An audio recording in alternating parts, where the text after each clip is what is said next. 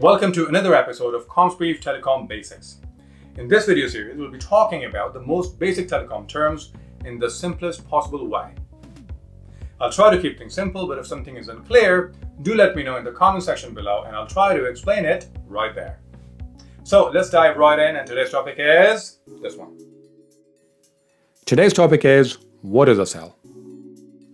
A cell is a geographical area created by your mobile operator so that your mobile phone or cell phone can connect to the mobile network. It means that in order to get any network coverage from your mobile operator, you need to be in this area.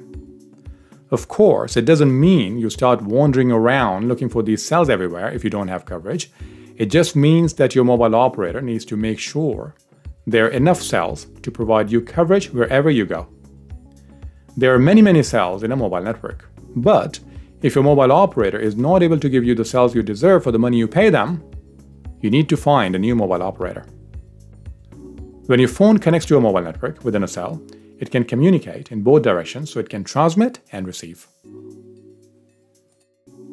So there are two things you need to know about the overall network connectivity, and these things are coverage and capacity. Coverage is about the quality of the signal, and capacity is about the ability of the network to handle the traffic load, which is people trying to access the network. So capacity is the bandwidth in megahertz or gigahertz, and coverage is the strength of the signal in dB. So these are dB levels. Coverage is so you get the signals or signal bars on your phone, and capacity is so you can actually use that signal to do something meaningful. Let's take an example to understand the difference between coverage and capacity. You know when you go to a cheap hotel and they tell you, oh, we have free Wi-Fi everywhere in this hotel building, and you're thinking, oh, that's cool. But then you connect your laptop to the hotel Wi-Fi and you can't actually do anything. Why? Because too many people are trying to use it at the same time as you. That means that the hotel Wi-Fi network has the signals everywhere in the building, which is great, of course, but unfortunately it is out of capacity because there's too much load on this Wi-Fi network.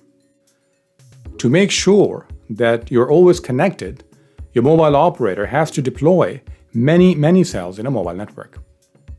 These cells are interconnected as well, so that when you move from one place to another, you stay connected thanks to something called handover or handoff.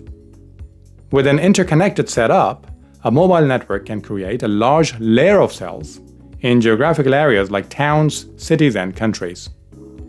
In any mobile network documentation, a cell is shown as a hexagon, just like you see on the screen. But in real life, cells have random shapes because a mobile signal does not travel as beautifully as a perfectly designed hexagon. It travels randomly like a crazy person, bumping into buildings, trees, poles, mountains, etc. If you want to access a cell for a particular mobile operator, you need a SIM card from that mobile operator. For example, if I want to connect to the T-Mobile network, I need a SIM card from T-Mobile. That way I'll be able to access the cells from T-Mobile wherever I go. Just so you know, SIM cards have been very common in the GSM-based mobile networks like GSM, UMTS, etc., but not so common in the earlier CDMA networks like CDMA1 or CDMA 2000. But all 4G and 5G phones always have a SIM card which can be physical or embedded. The embedded SIM is called eSIM, where the SIM is built into the phone and you, as a user, program it using a QR code. Your mobile phone is likely to be in many different cells at any given time. But not all cells are relevant for you because cells are specific to a mobile operator. For example, if you have a SIM card from T-Mobile, your phone can only access cells from T-Mobile. So, if you're within the coverage area of any other mobile operator, say Verizon or AT&T, you won't be able to access their cells without their respective SIM cards. The other thing you have to remember is that the same mobile operator will have different cells for different generations of mobile networks. So if your mobile operator offers 2G, 3G, 4G, and 5G, they will have different cells within the same location so that if you run into poor network coverage, or if the 4G or 5G network is busy, there is still some sort of connectivity available so that you can be connected. Just to give you an example, when I go to a particular hospital in Reading, UK, I can easily get 5G outdoors, but when I go indoors in the building, the network coverage gets poor. But my mobile operator can still keep me connected by putting me on 3G.